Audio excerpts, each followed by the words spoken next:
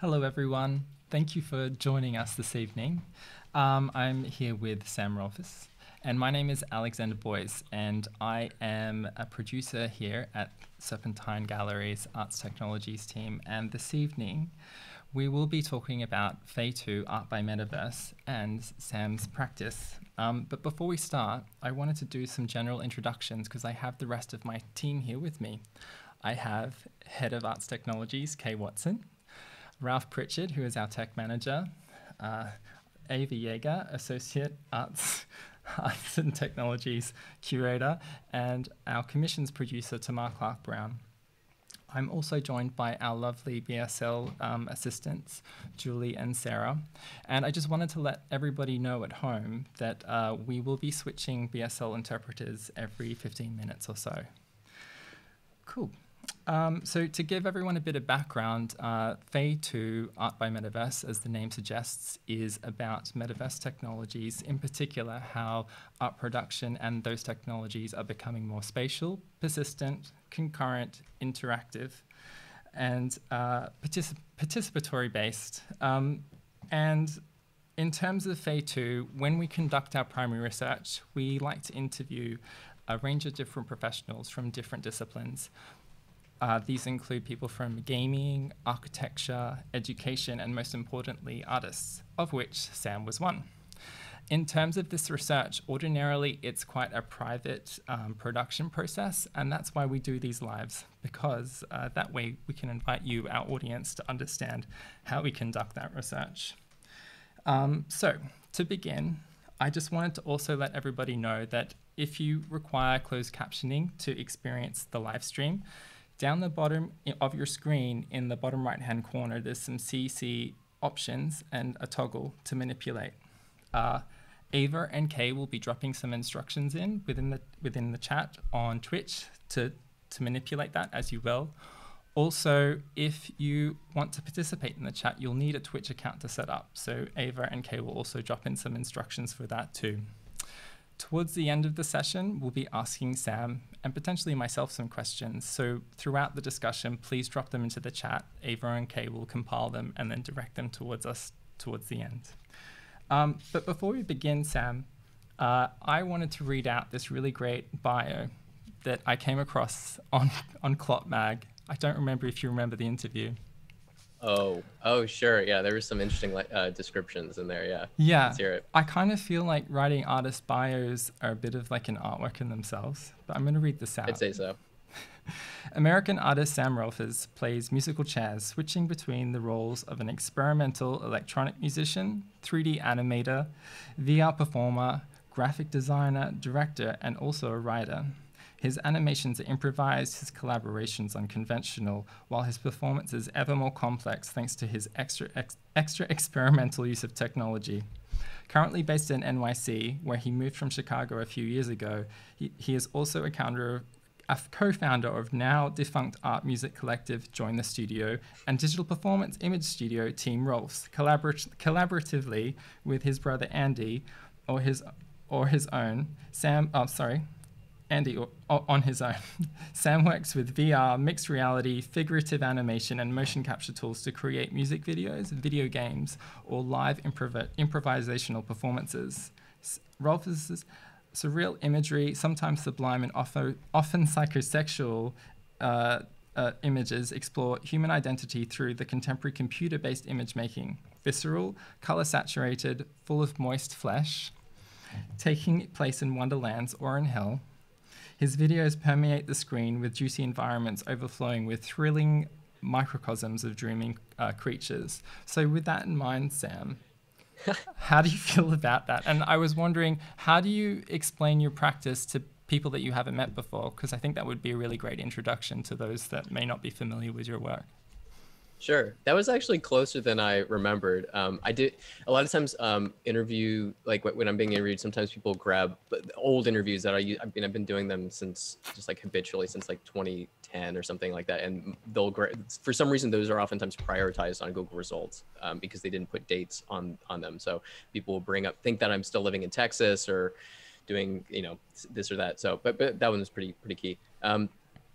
Right these days I try and just quickly contextualize as like hi, I'm Sam. I run this digital performance studio with my brother. That's kind of how I've been contextualizing it lately, and digital performance and image studio, I guess, but they all arise from the same place, which is kind of expressive, responsive, kind of digital art making that can take form, all the forms that you mentioned, but oftentimes whether or not it's like sculpting a character or developing in a virtual environment or the choreography of the character through that environment, it's usually done kind of live to a certain extent, like even if it's not recorded on the first take, like I'm figuring it out live. I'm kind of responding to the space, or even just responding to a character based on different stimuli, like collaging and things like that. So yeah, digital performance is the kind of buzzword I've started going with.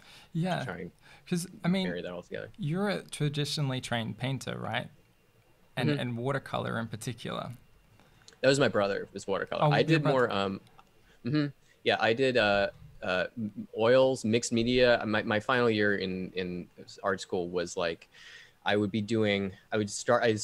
Was doing kind of like digital kind of like experimentations of like messing with photographs, making them look kind of like, I don't know, architectural or kind of fractured or something. And then I would print them. I had a Japanese paper craft program, and so that kind of like takes a 3D model and unwraps it to be something you can cut out and then put back together. So I was like doing that, and then doing like experimental print processes where you like screen print a digital ground medium, which is supposed to hold the digital ink, and you like send it through an ink. So you send it through the school's inkjet, which will break eventually from this process, but you send it through, and then where that kind of invisible ground medium is laid down, the pigment sticks, and the rest it kind of like flows around. So anyway, I was doing more kind of physical mixed media stuff, Yeah. moving towards digital. It might help if I actually bring up some of the images that you sent through to me. So some of these are great. The reason why I asked Sam is because, as a producer working at Serpentine Galleries, and within the Arts Technologies team, we're exploring this tech all the time. But when we encounter artists, the number one question that we get is like, I'm a painter, I'm a sculptor, I'm a performance artist. How do I equip myself with the knowledge, technical understanding, and know-how to start venturing into this world? I wonder if you can explain to the audience a little bit how you managed to do that, especially because I remember, not to put words in your mouth, but I remember from your original interview, you were like, some of it was like really playing with the technology and the tools, but other parts of it was networking, right? Like that was really important for your practice. Yeah, so I mean, it's been a long process. I mean, I started doing. I mean, our mom like ran a 3D studio when we were kids, so like we had books around, but we weren't really into it. It was like 3D, like it was 3ds Max and Blender books from like 1995 or something like that, or 2000. I guess probably 2000, and it was just kind of inarticulate. But I had like a baseline level of that, but it wasn't really of interest, and I didn't really get back into it until I had graduated art school. And then like just BFA, and then moved to Austin, then moved back to Chicago to work with this painter Wesley Kimler. And I the thing that kept me away from it is just because it felt cold and sterile. It's like moving points around. The same thing that I feel about keyframing animation. Like, you can do very beautiful stuff with that, but it's not for me. And so it took me coming across ZBrush, which is like a sculpting program. To find my path in, because prior to that I was doing like flyers and posters and stuff, but it was mostly me painting. I would like print stuff out, paint on them, collage them, and then scan it, and then do a digital pass on it. So I was working with multiple layered media, but not fully 3D, because I was looking for that stepping stone that felt natural to me for the art making process. So got into ZBrush, started messing around with some of the things and some of the stuff being pictured here.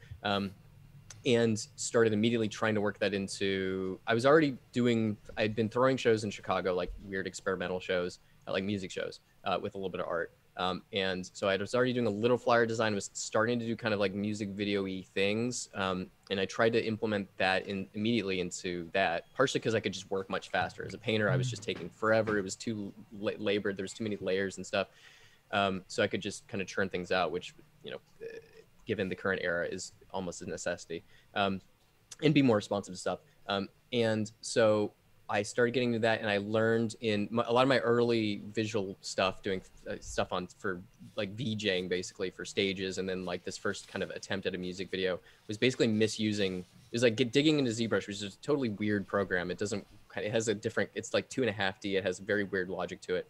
But I found you could kind of rig up, it's not the proper way you rig a 3D character, but you can kind of rig them up for posing typically, and you can kind of marionette them around in like a really funny, like cartoonish way that doesn't look like normal 3D animation. And that's basically all I did for like a year, was just playing shows and doing this kind of like some music video attempts and little animations here and there that are just like puppeting characters around. And in ZBrush, you can't render anything really. But you can, they have a function for screen recording functionally that is oftentimes used for time lapses. Like when somebody's sculpting, you see the like, turns from a sphere into like a beautiful face or like a big buff guy, because it's gaming industry stuff. And so usually it's used for that, but I realized like, oh, if I like record it slowly while I'm doing my thing, I can make an entire video out of this. Cause I'd done Flash animation previously, like when I was a kid, but I hadn't done animation in years really. So it was just a slow process of that, and just finding out what I respond to just naturally, like what just isn't a pain in the ass. Like it's all a pain in the ass. Like working in Unreal I'm mad 90% of the time. I cannot tell you the amount of rage that I get out of that program, but it's a much more natural kind of like through line from my previous work and through my personal context than all the other stuff. So it was like basically finding what that is, like finding what the core interest is, playing around with stuff, and then saying like, do I see myself in here? Like, do I see something that speaks to me personally from where I'm at? Exploring that, trying to find, your own thing, your own way with it. And then, getting into the scene, I did it through music primarily, which is, you go to shows, you get to know people, you play shows, you post stuff. I mean, at least, with music and stuff, people are very happy to, one, there's a lot more just like promotion and people needing imagery just consistently. And there are sometimes budgets, which helps. So there's like, I've ended up in this economy where it's like, it's oftentimes based around album release cycles. And I just have to like retrofit my work into an otherwise commercial promotional kind of thing, which sucks, but that's the way that I found it. So yeah, a lot of just networking and just being part of a community and getting to know other people and stuff like that. Because that kind of segues into something that I wanted to bring up, which is some really recent work that you did with Danny Elfman, right? Because you mentioned like puppetry and character rigging, of which this particular music video uses a lot of, right? Yes. But I mean, going from something like ZBrush all the way to Unreal Engine, it's not one step, is it? It's like more like experimenting with multiple programs in between. Yes, to an extent. For me, it kind of was just a jump, because I was kind of stuck with, granted, this also required my brother getting into Cinema 4D and Maya and stuff like that, because it does require a certain amount of rigging and processing and stuff that ZBrush can't do entirely itself. It can do a lot of stuff, but not everything. And so I'm definitely relying on my brother, and oftentimes we hire big, teams of people to handle different things. But for me, it was primarily like ZBrush, and then figuring out Unreal in like late 2015, early 2016. And then that's just been the combo for the time being, almost entirely. But going from one to the next was basically, I quickly can tell the story of how I got to that.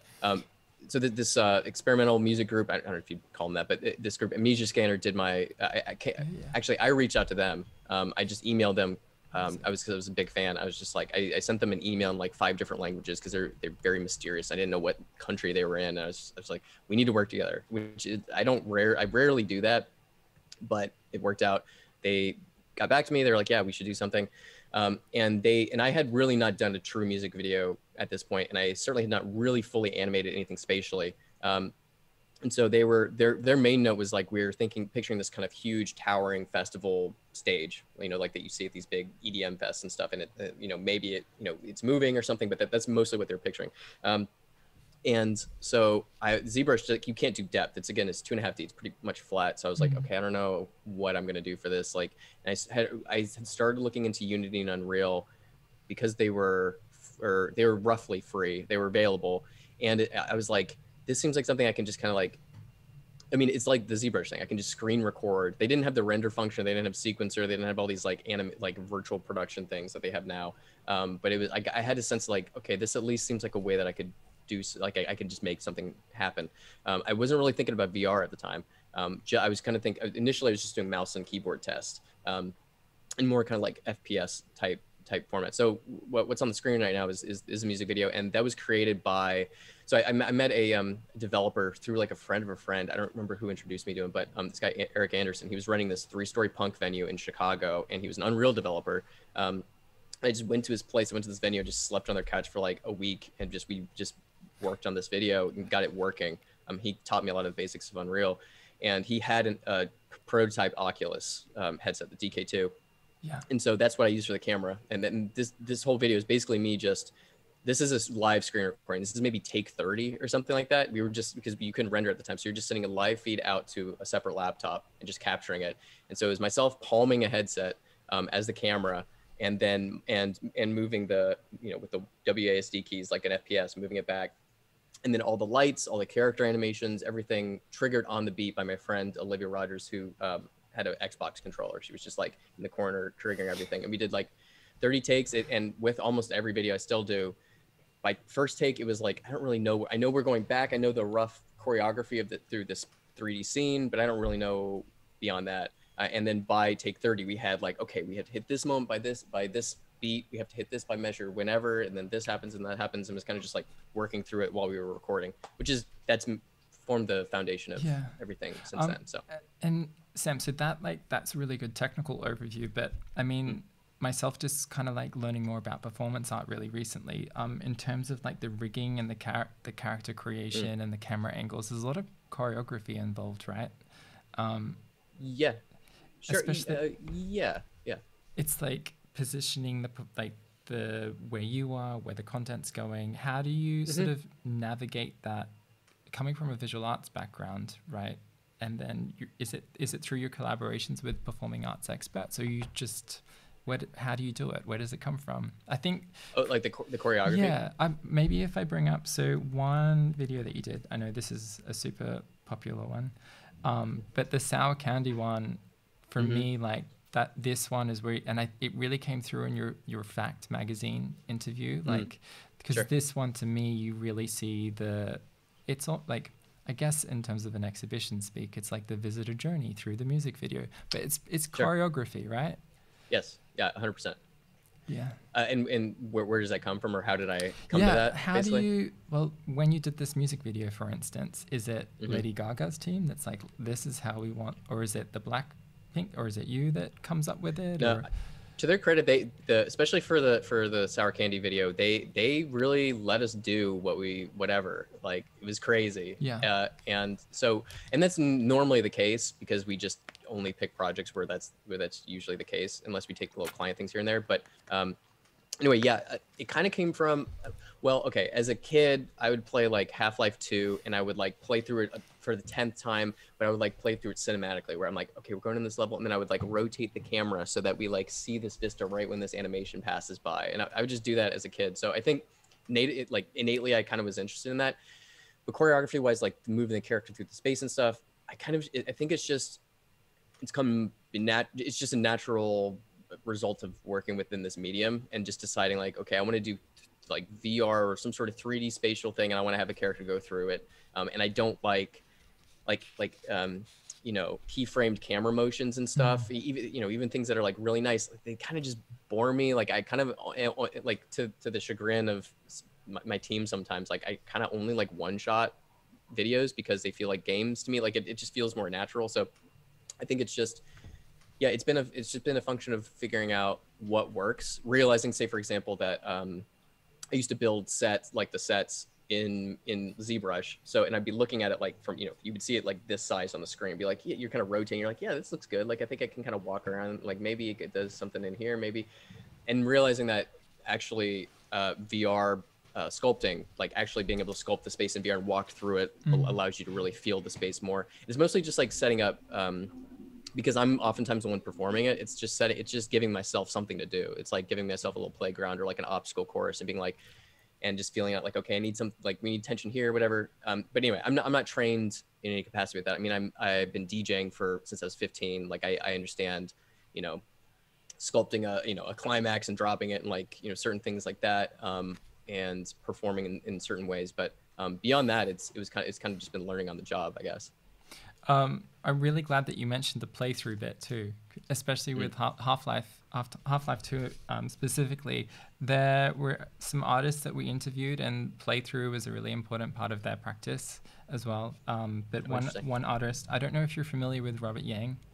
Robert Yang. Oh, sure, yeah. Yeah. So he was doing sort of like Half-Life 2 playthroughs as part of like a virtual online curatorial context. Oh, amazing. But treating Cool. like I play a lot of World of Warcraft, and I really love people that do playthroughs but kind of use that virtual environment to construct film. Which Oh, for sure, same. yeah, which again like connects to other artists that we interviewed, David Blandy and Larry Achapong, that use game environments to do their film. But I wanted to shift gears a little bit to the metaverse, because I remember I'm ready. on gaming and the metaverse, your response was one of my favorites. I'm also going to bring up this because I really like this. It was because the metaverse as a definition is something that comes from science fiction primarily, and is now really being taken up by big game and big tech to drive their own prerogative. So naturally, it's a really useful prerogative term. But when we were interviewing people, we got a varied response, which is healthy. But your response, I don't know if you remember, but you were like, "Oh, you mean like the meta way of playing a game?" Oh, right, yeah, sure. Yeah, because like when you're playing in particular like MMORPGs, there's like a meta way of playing, like the really hardcore player base kind of dominate the game landscape because of that meta way, which is like, I don't want to say it's the right way of playing a game, but it's the most successful way for completing the game's content, right? But At least really, by that time, because it can change. yeah, and I mean, in terms of like the metaverse, what we are really advocating for, to sort of compare it, is whilst big tech and big game engines are dominating the space and they've got a space within it, so do artists and public art institutions. So we just have to remember that it's not the matter at all points. But I wanted to ask you again, how do you feel about the metaverse? I feel well. That's a potent question, because it's like I will say, like, most of the time, this is one of the only times that I've had dealt with the term of metaverse, or have to kind of like think about it not in like a marketing context, because it's so based off of like, I started hearing it through like Meow Wolf, like experiential Insta museum type things, and Epic Games and stuff like that. And it just seemed like synergy, like any sort of buzzword that the tech industry would use. I mean, the fact that it comes from a broad, like a past kind of sci-fi historical context kind of makes sense. It feels I'm not that surprised, because I feel like a lot of times that sector that I have to deal with, but I really have a lot of distrust for, grabs things at will from that kind of like cultural memory, like for example, like cyberpunk and stuff, and kind of picks and chooses things that are useful to just marketing it, but has this, leaves all the political implications behind, like just pulls out the like, oh, it's like a cool cyber guy, and it's foggy outside or whatever, and doesn't really grapple with the fact that, like, you have to live in like a I don't know, a apocalyptic era for that thing to come true. So anyway, I feel like I'm gonna have to deal with it, and I have to reckon with that as a as a concept. I mean, I think that it's a fine way to contextualize all the stuff that's happening right now. And for better or worse, you kind of don't get to define, like even in the music world, you don't really, like, hyperpop. Like, all the musicians that I know who are like technically hyperpop I don't think many of them are fans of that term. I don't think, or any other scene that I've like deconstructed club, no musician has hardly ever liked the term that was created for their genre. It's normally determined by the press, or now it's by playlists. So, having a different commercial entity define the term that we then have to grapple with is a typical case for me. So, yeah, I think that, all the stuff that I'm interested in is within that. It's just a matter of, is the stuff that I actually want to do, does it have a place in their version of the metaverse, for example? Like, because I'm coming up with concepts and trying to make all these like, experimental interactive live stream improv shows and things like that happen. And I'll tell you, there's a lot of companies that are talking a big game about the metaverse. That's what's next. They're talking a big game about the metaverse. They're not saying yes to they're maybe saying yes to our project. If they say yes and like, yes, we'll fund this, then they get bought by a gigantic corporation and all their people are fired. Like, I'm just very distrustful of just primarily just because of the recent history of it going through the tech industry, which is just how everything is these days. So anyway. Yeah.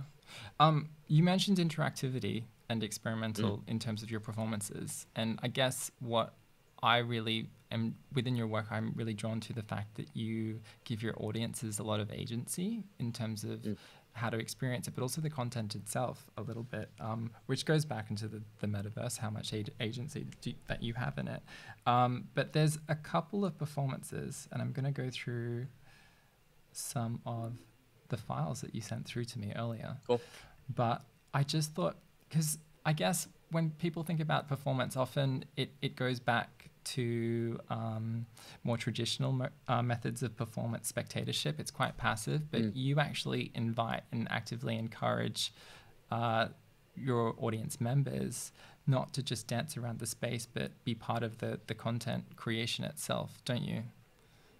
Yeah, to an extent. I mean, we've done that several times. I mean, we've done particularly like MoMA and some of the other performances where like audience members will be involved. Or there's like for MoMA, we had there was a site you could basically upload as we were doing the performance. It was moving to this kind of like ruined space, and all the, like the picture frames and stuff, like little elements of history in the space. You could basically, people could upload stuff from their camera roll when they were there, and it would get textured on. Like you would see yourself or your child's photo or whatever in the space that we were moving through and performing through.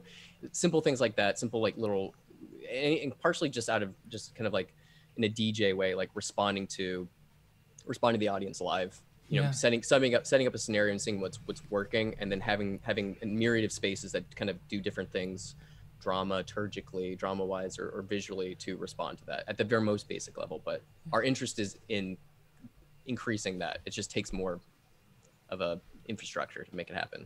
Sorry, Sam, we're just going to do a quick BSL changeover. Sure. Yeah. And I think I had the wrong image up earlier because you mentioned the dark Mofo one. Yeah, that might have been in the wrong folder. Sorry. That's okay. But there's this one I remember you were speaking at the Sonic Acts Festival, and this was one where people were like in real time uploading content to your artwork, correct? That was responding to the audience live, like going through. People were asking questions live. That one wasn't getting up. That was early. I wasn't doing upload stuff on that one. Upload stuff is primarily Dark Mofo or MoMA, and then some of our things like our Unsound Festival stream last year, and then other live stream stuff. Live streams are honestly the easiest because it's always already a online interface between the audience. Yeah. There's one project I get a little bit confused. So I remember it's Danny Hall. So there's like the music video, right? And there's 4 different personalities that go along with the music videos. Sorry, YouTube ads. Love to get Adobe in there. But, my favorite company. So I'm going to let this play a little bit. But in addition to this, there's like an online club as well. I'm hoping that, can you expand on this a little bit further? Because you created like a music video, but then audiences are also invited to experience it online during a club, that when it's running, they can sort of interact and walk around. Is that correct? Yeah, I mean, ours was, we came into this project, into the Danny Harrell project, kind of, a different team made a lot of the characters. Oftentimes, almost all the time, we make everything from scratch. This time, a different team made the characters, not real, virtual, I believe. And then we came in and kind of expanded all the sets, did the kind of like, spatial design stuff that I'm kind of been talking about, and then did the motion capture performance, like animated and kind of brought it to life a little bit. And so we were handling all of that. And then in addition to that, a different team was building out the WebGL, which basically like stripped down experiences of this, just to give like a taste of you know this kind Yeah. of space that people kind of can move through and activate at certain times during the album rollout, basically. It's this one, right? Yeah, And yeah, you enter the club, and there's the yeah. four different. Yeah, yeah, yeah. So I'm just gonna let. But to be fair, we didn't do the WebGL stuff. There was a Yeah, different yeah. team that handled this kind of stuff. And my browser's going funny. Sam, in terms of the musical stuff too, you've got your own musical alter ego as well, don't you? Yeah, yeah. Can you introduce your musical alter ego? Sure. I mean, I know I'm not supposed to. I don't know if I've sworn yet. Well, No, I'm no, not. no swearing, but it's DJ rude word beginning with F, right? Okay. Yes. Yes. DJ 4-letter F word. Yeah. That actually was related. That kind of like persona was a result of Danny. Actually, Danny Harl was doing the early horrorcore shows, and Danny really has a sense for like characterization and like world building and things like that, and it's just funny. And he gave me a call one time, and he was like, "Sam, would you like to do a new metal turntablist set?" Because he knew I used to be was a turntablist. New metal turntablist set as DJ expletive. I was like, absolutely, and it was like some of the best sets that I've had. It was, and it was an easy platform. I found it to be an easy platform to do skits of different just like these kind of like skits parroting different formats play like art world stuff or like different scene things. It kind of became an avatar for me it became very useful to that. I think the level, like just abstracting it slightly away from Sam Rolfes helped me take it less seriously, have more fun with it and start to explore skits. And for all those sets, I would hire voice actors, and we would do I would have skits throughout it'd be like an hour or 30-minute SoundCloud set, or like something for we would, I was playing the parent company Minecraft shows with all the piece of music people and stuff like that. And so I would hire voice actors, which is, I think, the first time I ever was doing that. And it kind of expanded my understanding of theater and characterization and things of that nature. So DJ expletive is it kind of helps me fill the gaps, and it's one of the things that's not really commercial right now. Like but people like it. People like it a lot of times, kind of more than my visual work, just because I think in terms of format, it's just kind of like it's easier to promote to a certain extent. So it's been a fun side project. Sam, so I remember when you were chatting to Ben, and I had listened to previous interviews outside of our Fei2, but something that I really wanted to ask you, because you work across these different disciplines, using these different technologies and not in conventional ways, I think, and I feel as though we share a similar ideology in that this technology happens so quickly, and traditionally the role of the artist has been to not only to critique society, but also the tools that are used. I wondered if you could expand on that, what you think the role of the artist is within the megaverse, the metaverse, whatever you want to call it. Yeah, I mean, cynically, they're the unpaid content creator, because you have to generate so many things so fast, you need to crowdsource it, and you give them buy-in into your platform so that they get company script in terms of social media responses, in terms for hard labor functionally. That's the cynical end. The artist role otherwise, I mean, my perspective with that is that historically there's been more of a gap between the artist and the tool. Like oftentimes it's a hand-me-down from industry. Like it's when it became cheap enough or available, people started kind of playing with it, and it takes some time to actually feel out the implications and the kind of specific nature of an art making tool. And these days, not only is just out of economic necessity, are people really intertwined economically and just on the teams of big corporations that are making the things.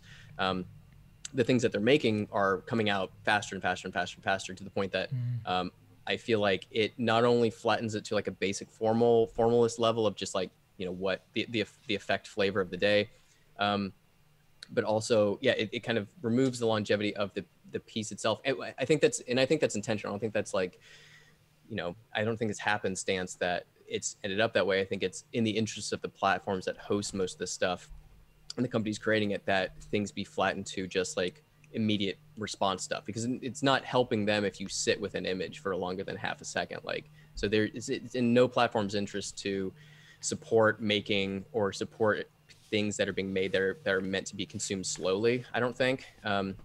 Maybe with some exceptions, but anyway, that's been my experience. And just broadly, the role of the artist in the metaverse, like, I don't know, it's kind of hard to say. It's really hard for me to say without just going to a cynical answer. I mean, I think ideally an artist would find a specific and kind of non-commercial way to express themselves that is not based off of like the metrics and value system that the platforms themselves are kind of setting up, which is like, constant engagement, or like whatever the metrics are, like the like constant engagement. Like, some things are great, like building community, like getting to know people, like working quickly to a certain extent lets you iterate really fast. Like, there is something to the like work fast and break stuff model from the startup and tech world, in that you can kind of I think that is only useful to an extent and is broadly harmful to art making in the long term. So I don't know if that really answers the question. It's hard to say, because like I kind of feel like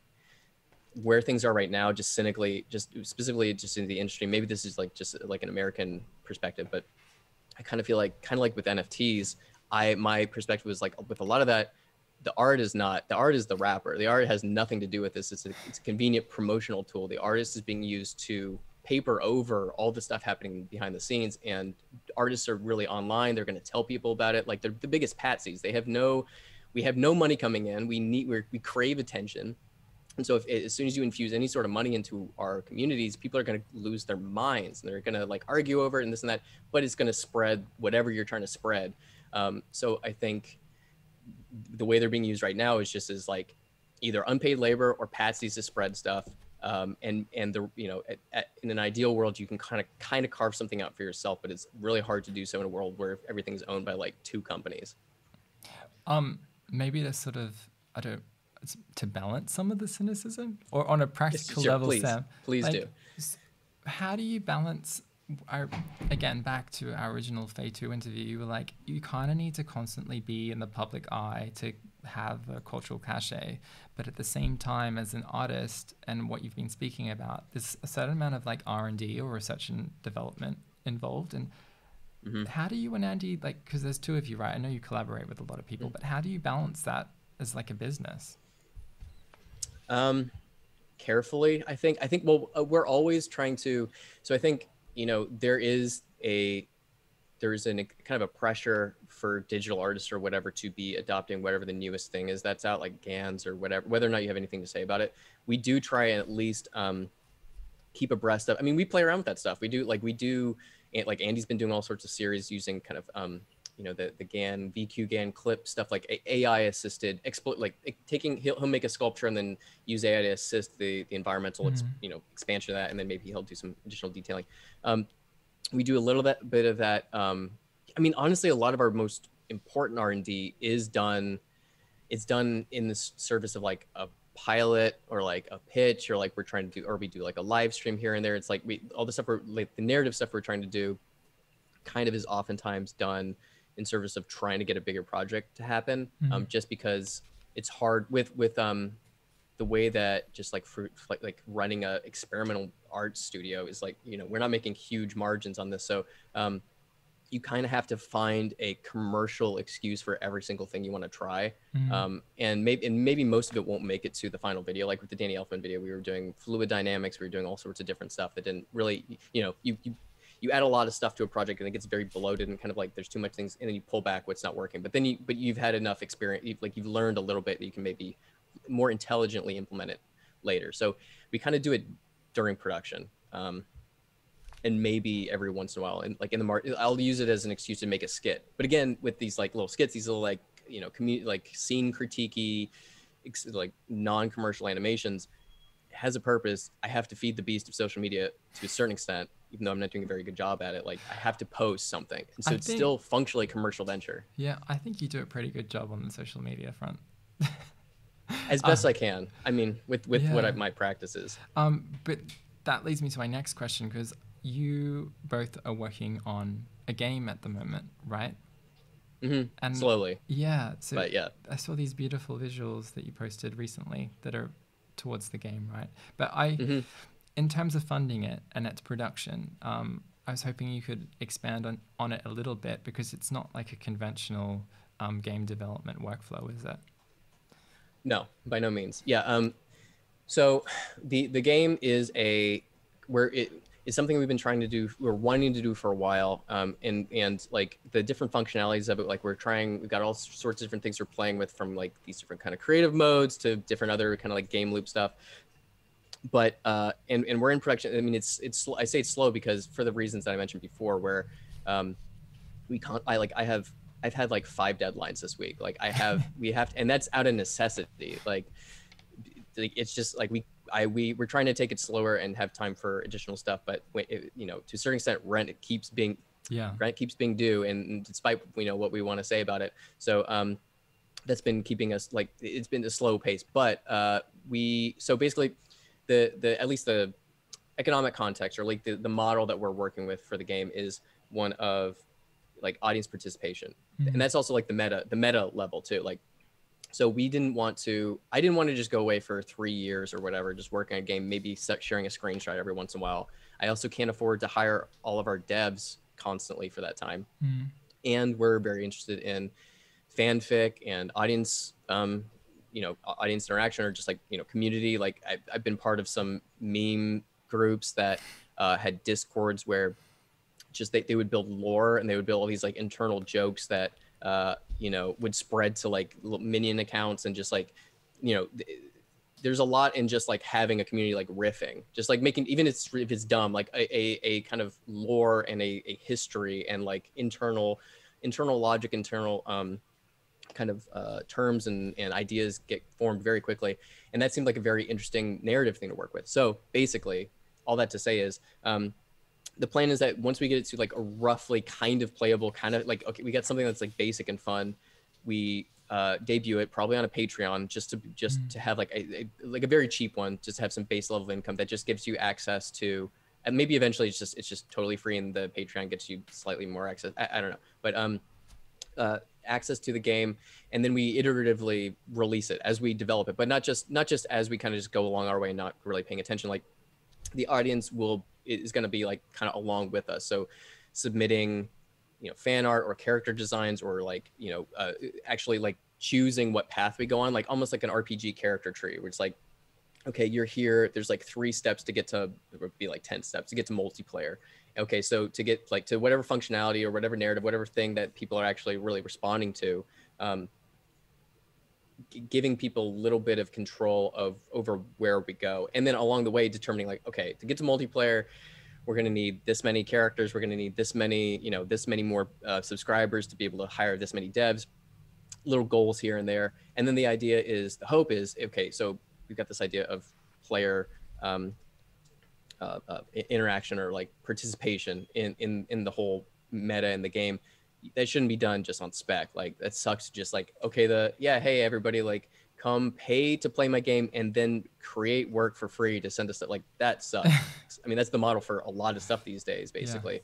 Yeah. But I didn't want to do that. So we're looking at like fractionalized ownership stuff, for as crazy as the crypto DAO, all that stuff world is. I really do think that beyond just the vampiric speculation that happens, which is, I think, just going to happen as a result of being in a capitalist system that it grows out of. I think there are a lot of really the stuff I'm psyched about is people being able to own a piece of a project, the DAO, distributed automated organizations, things like that. Where there's a few like that we're looking at, that we're going to probably get into that maybe after around the time we debut, which I'm really trying to have happen this year. We keep having like kind of cool stuff come that's like not it. It's cool, like, because it's like a cool musician or something like that, but it's not like the game. It's not like I keep thinking about like, this is like another music video is not going to make my practice more interesting. Like the game is way more interesting. So it's just a matter of getting to that point, but that's the plan. Can people contribute to it already, Sam, or get in touch if they want to be part of it, or what's the best way to get involved? Good question. I mean, kind of like, I mean, really, I should be giving people more options for helping on that. Like all we've done is just do like when the NFT thing happened, I was really conflicted on many levels about like how best is, how do I participate in this if at all? And the way I thought about it at least was, it was like we did a fundraising thing, selling off pieces of the game thing. So it went towards basic early production. I was doing it in the form of these kind of like parody skits, which let me kind of act as a bit of a release valve for all of the depression and pain and spiraling that I had thinking about like all this NFT stuff for half a year. Because our kind of like creative producer and like a creative audience, what would you say, like user community designer head, Kara Kittle, had been telling me about it for a long time, and you know, it was a long time coming. But so we raised a little bit of money off that. Really, I probably need to debut something where people can kind of keep abreast of it, or I'm hesitant about asking for further donation, because I kind of want to just give somebody something, just like debut the alpha, and then people can join on the Patreon. So what I will say, what we're probably going to do before the game debuts is that we've had all these interactive shows and stuff that we've done in the past and that we've wanted to been doing, and the big companies keep seeming interested and then they don't pick it up. I think we might just start it and do like start a show, like a live stream show or something like that. Start the Patreon with that is part of the game world.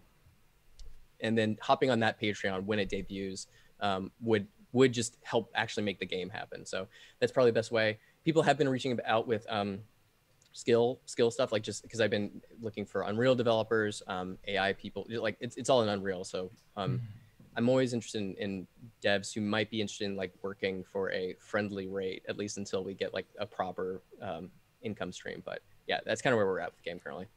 It's exciting. But Sam, we've got around 10 minutes left. So right. I was going to open up to questions from Kay and Ava. Hi. Hello. Hi, Alex. Hi, Sam. What a great conversation. I'm sorry to interrupt. I need to listen on Twitch. I'm sorry. Hang on. I can't hear it. Sam's just switching to the Twitch. To turn on the audio. Okay. All right. Go ahead. You might have a delay. So I'm just going to talk for a little bit to begin with while we go through this. I just want to say thank you so much. That was brilliant. So great to hear you talk about your work a little bit more. I have a few questions here. But first of all, we have a shout out in the chat for Cara Kittel from Trust. So I thought I'd say that one out loud. Love them. Huge fan. So the first question from Frankie Does Twitch 00. How much of your own personality goes into making these characters? You must have a strong bodily connection to them. Can you give some examples? Thank you. Cool. Okay. Thank you. Sorry for the delay. How much personality goes into the character? I mean, quite a bit. I mean, oftentimes, it's a weird process working in this kind of like mediated way where you're working with a musician who has like their own creative interests and stuff.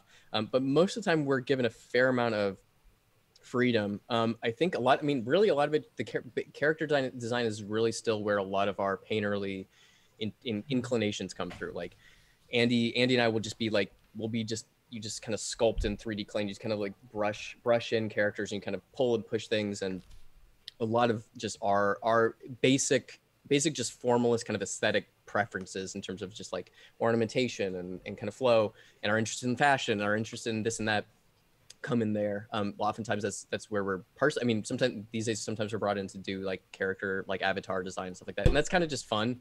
It's not, the really interesting thing is when it gets into the performance of it, which can take all sorts of different, like depending on how you rig up or animate the character, it can move in completely different ways. It can have a completely different kind of personality. So it's kind of this interesting process of between Andy and I, oftentimes, sometimes other artists, but usually Andy and I, building the character kind of to be who we think they are, having a bit of a dialogue. Maybe he and I swap characters between ourselves and we get some more of his realism, and then we get some of my more, abstraction. So it's kind of a combination of both of us. And then it goes to the rigging team, oftentimes led by Andy. And that then that's where it gets rigged up and stuff, and that's kind of out of my hands. I might have kind of designed it in a certain way. I might be like, yeah, I think it should, you know, kind of be more flowy or whatever. But through this then very technical process, a lot of the personality comes out, and it's that's and then how I get it in my hands, and then I can perform it and like see how it moves, tweak it, and then add some of myself to it, like give it just where I'm at with the song or where I'm at feeling personally. So at various points, like it kind of bleeds in throughout the process. Oh, I need to turn the Twitch back on. Sorry, hold on. You're right. I just brought up, as Okay. you were saying that, Sam, I Audio's just on. brought up Matthew Deer's Bunny Dream as well, as you were explaining. Mm-hmm. Yeah. Next question. Next question from 123QSDKLSBS. Catchy. I heard you're into data moshing, but I don't really get what it is. Can you explain? Sure. Well, I wouldn't say that I'm certainly, I like stuff that is done, that's data mosh well. I just used to use it as like as a symbol, really, talking about this kind of stuff, especially when it comes to like, you know, the rapid iteration of new creative tech tools and stuff like that. Cause like back in the day, data mosh. So data moshing is basically like is this process where you kind of, you go into the way that videos are made, they have like these certain frames that set up what it actually looks like, and then to save space, there are frames that just kind of describe the change from the previous frame, and so you can start removing those kind of like signpost frames that say what it actually looks like. And so when lacking that, it's just the motion. So you can it starts a motion, and then you cut out the frame that would be the next goalpost, and it just kind of keeps going. And it kind of just like interprets, you know, to a certain extent where it goes. That's an actual like glitch. It kind of feels like GAN stuff. It kind of feels like, you know, AI or whatever. It's not really. I mean, in a way, I guess, in the way that the compression works, it's a form of AI maybe. It's mechanical or digital. But anyway, my interest in the data moshing was just using it as like, that was this huge thing, or it was a fad back in 2012, something like that, especially in Chicago where I went to school, in the glitch scene. There was a whole glitch scene. There was a glitch festival. It's really cool. But people when it became mainstream, as much as something like that can become mainstream at the time, it kind of just was what it was. It didn't really, people did it. They did tutorials, they did their thing. Kanye did it in a video. Then we moved on, and it was just like I just noticed it. I saw its life, and at the time, death. I mean, it's kind of back on TikTok now, and people are doing really interesting versions of it. I don't know if it's still glitching the same way. They're doing really kind of, I mean, this that's playing on the Twitch right now is like this looks pretty it's like 2020. Anyway, it's kind of had a resurgence, but it's just been interesting to watch its life, because it's like this potentially just very formalist, or it's just it's just an effect.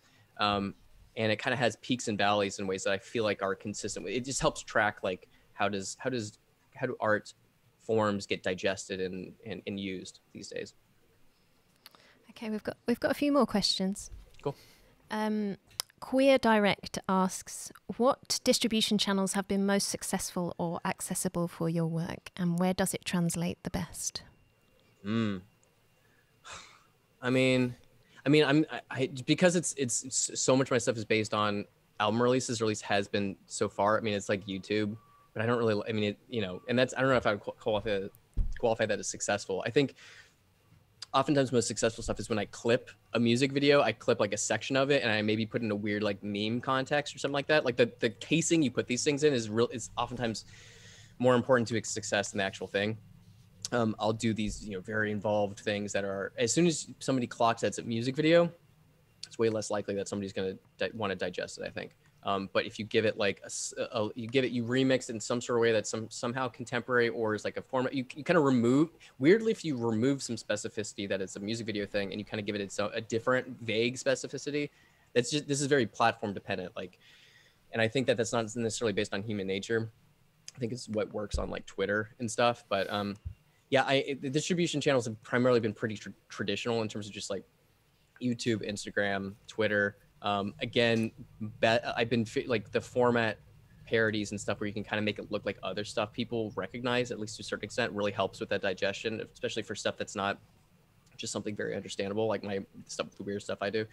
But I am interested in doing more, you know, community direct stuff, Patreon, Discord. I mean, I participated in them to a certain extent, but not to the extent that I probably should be. Trying to think of what else.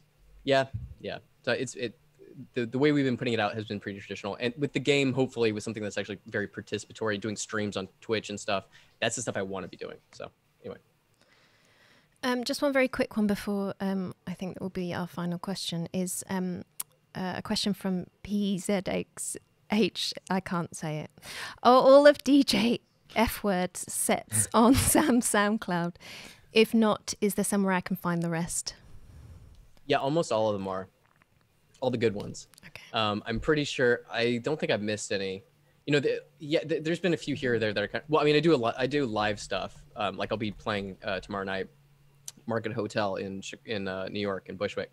But those aren't recorded. But the sets for the online shows or for the more important sets or whatever, those are all just on SoundCloud. I need to do a new one. It's been a minute. So yeah, if you're looking for more, you might have to wait for a second. But there will come a time pretty soon. I just have to get a little bit less busy. Okay, final question. Yeah. This is from River Saber. Sam, what are you most afraid of in the near future and most excited about? Interesting question. I'm afraid of market consolidation, pitching to the same like two people for the rest of my life to have any hope of anybody of more than like 100 people seeing my stuff. I'm afraid of being, I don't know. I'm grappling with different emerging like cultural movements and formats that and finding a way to more genuinely interact with them in a way that's just not like doing a hello fellow kids type meme thing. I'm excited people we're having these conversations about institution building, about, you know, that in an institution like Serpentine is interested in this kind of thing. Like it's a long time coming. Because certainly I really don't expect Epic to come and save the day for artists. But I think as we grapple with it and come to terms with what this space is and what the artistic, cultural, and, you know, value and economic dynamics of that are, finding people kind of come to that realization together in this kind of like really weird time and start to talk about the strategies for how we carve out a space that is not entirely determined by quarterly growth, exponential growth of some American company. That's very promising. That's very exciting. And there's just more tools and once I get our game working, like I'm just psyched to like play around more. Like that's fun. And have maybe a slightly more stable income than just music videos. But more broadly, just socially, I think these types of things of building communities together that are having fun, maybe like play spaces, things that are responsive, things that are, you know, academically interested, but are, you don't have to like you are in more fun spaces, acknowledging that fun needs to happen, or like that exciting dramatic things happen, and that interesting, intelligent people don't have to be in a white box to do that, I think is very exciting. Well, thank you so much for speaking with us, Sam. Let us know when you have more info on the game as well. I will, the moment it comes out. Yeah. I just also want to let everybody know that as part of the Feitu Art by Metaverse programming, we've got more lives coming up, which can be found by Serpentine's website, as well as training sessions around different Metaverse technologies. And also we've got some podcasts as well from different people that we interviewed from Feitu as well. But thank you very much, Sam. Thank you all so much. I can't. Feitu really was very impressive. I usually am very cynical about these kinds of things. I mean, obviously, people have been hearing it for the last hour, but the whole piece was really heartening and exciting to read, and I felt a lot there. Most of it, I was just like, 100%. I mean, yeah, very into. So it's a pleasure, and thank you everybody for listening. Thanks, Sam.